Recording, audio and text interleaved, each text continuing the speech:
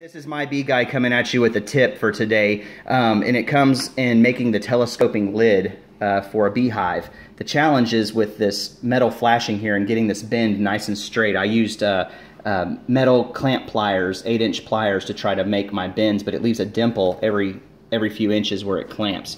So a gentleman on our Facebook group showed me what a metal brake is, and when I saw this plastic tool that he showed me, I'm like, I could probably make something myself.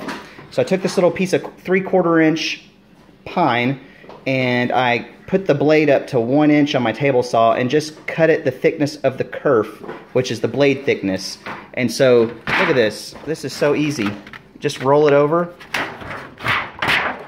pop it out, and you've got a pretty straight line.